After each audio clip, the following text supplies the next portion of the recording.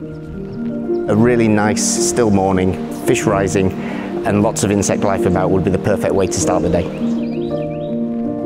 Everything you're doing is about being careful and quiet as possible so not to disturb the fish. Then if you're putting that fly out and the first time that fish rises, takes the fly, and the tug on the line is just exhilarating, it makes it all worthwhile getting up at that time in the morning.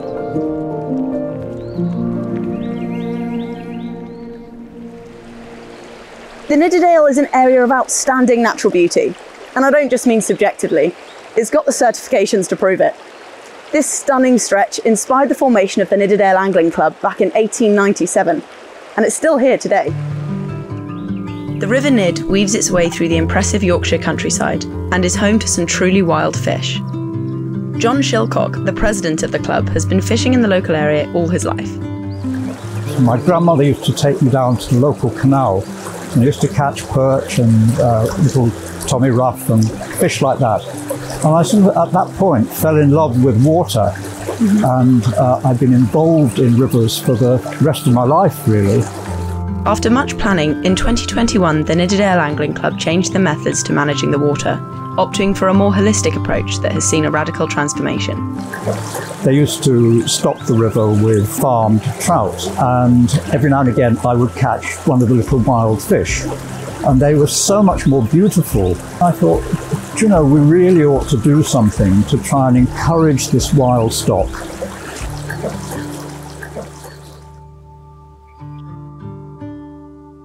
There were a few different issues with the river, but it was more of a change of attitude of our members, wanting to improve the ecosystem of the river for the wild fish and look at ways that we could do that through habitat improvement.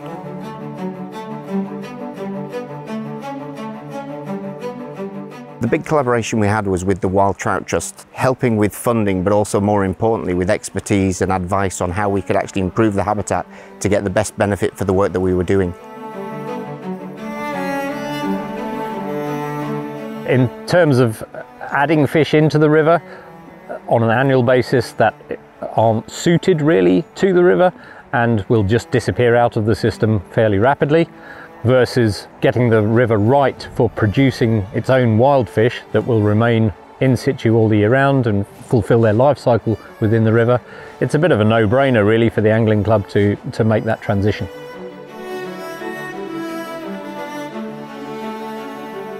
In terms of improving the potential for the wild population, there's actually quite a lot of good adult habitat and older juvenile habitat within the main river Nidd, but there's relatively little spawning habitat, and obviously to get big fish you need little fish. The club focused on the tributaries of the Nidd to carry out restoration work and create spawning habitats. These important parts of the river are where the juvenile fish will spend the first year of their lives. So this channel has been put here artificially. It's straighter and therefore steeper, and it's over time ripped out a lot of the gravel which the fish should be spawning on.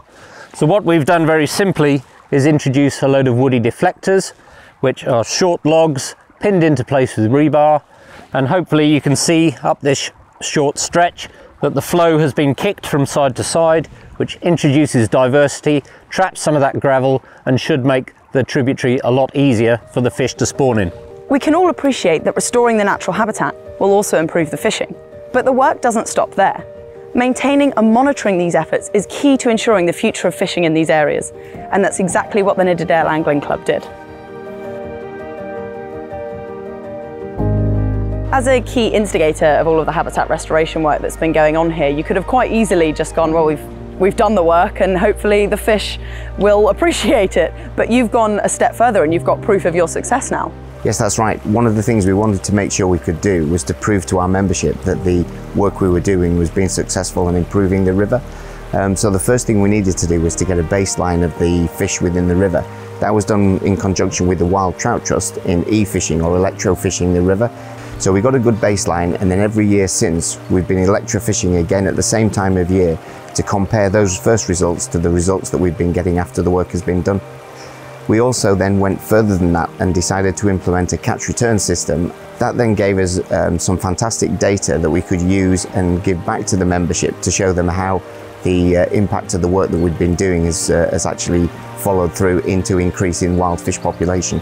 This might be a tricky one off the top of your head, but I don't suppose you know what that increase has been at the population level of your trout and grayling. This particular stream has been electrofished for 3 years.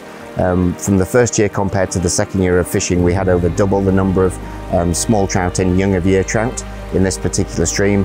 And then a small increase on 2022 because of the weather conditions, but still another increase.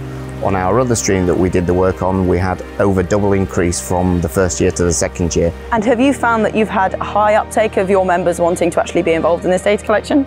Yeah, at first it was always a struggle to introduce a new method of providing data to us. But now that we've got people used to the idea and being able to do it instantly rather than having to wait till the end of the year, we've had a great uptake with over half the membership filling in catch returns. And from the end of 2021 now to now, we've had nearly 600 returns posted on our section of the river. That's incredible.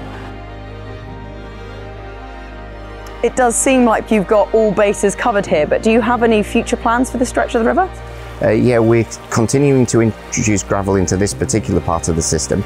We're also creating wildlife corridors by getting our local farmers to allow us to put a small buffer zone at the side of the river and fence that off and allow that to go wild, so it creates really good habitat for mammals and insects. All in all, you're a very forward-thinking angling club. You seem to have got all bases covered. We are trying, but there are always more things that we can do, so we constantly are working with our membership to make sure that the money and time that we're spending on habitat improvement will improve the whole river ecosystem for all our anglers going forwards.